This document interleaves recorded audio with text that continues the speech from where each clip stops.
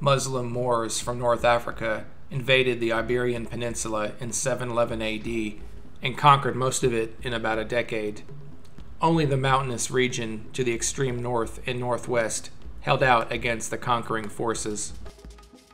From the beginning of the invasion, civilian refugees and soldiers from the south of the peninsula have been moving north to avoid Islamic authority.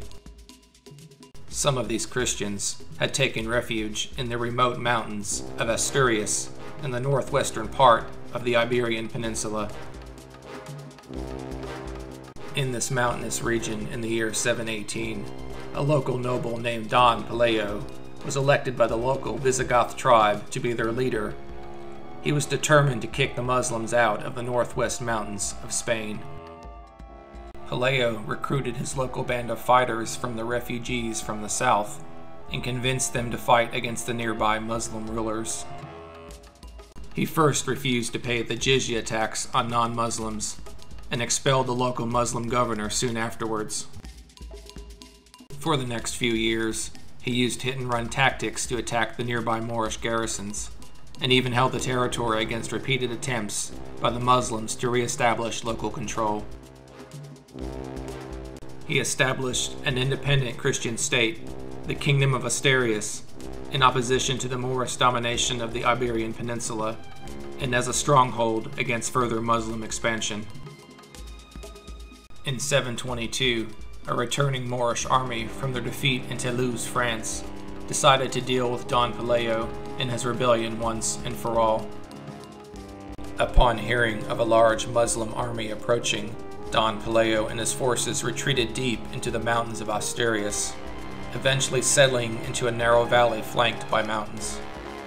This location was easily defensible due to the impossibility of launching a broad-fronted attack. Pelayo might have had as few as 500 lightly trained men against many thousand well-trained soldiers on the Muslim side.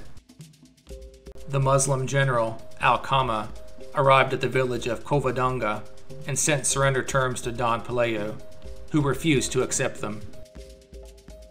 Al-Qama ordered his attack and sent his elite troops into the mountain gorge to face Don Pelayo and his men. The Asturian defenders fired arrows from both sides of the gorge, inflicting tremendous casualties on the Moorish attackers, who were then pushed back by a sudden counterattack led by Pelayo, who had been hiding in a cave.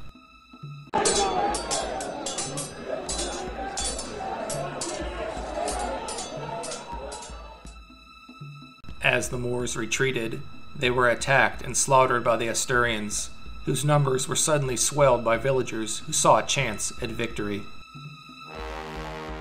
Victory at Covadonga and the immediate rout of the retreating Moors secured the independence of the Asturias.